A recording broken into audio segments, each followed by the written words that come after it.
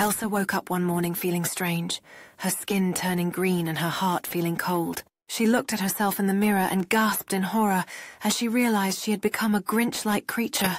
Panicked and confused, Elsa ran through the snow-covered forest, hoping to find answers to her sudden transformation. As she wandered through the trees, Elsa stumbled upon a familiar figure, the Grinch himself, who had also undergone a change, appearing more human-like. Realizing they were both in a similar predicament, Elsa and the Grinch joined forces to find a way to reverse their transformations. After days of searching and experimenting, Elsa and the Grinch finally discovered a spell that could restore Elsa to her princess form.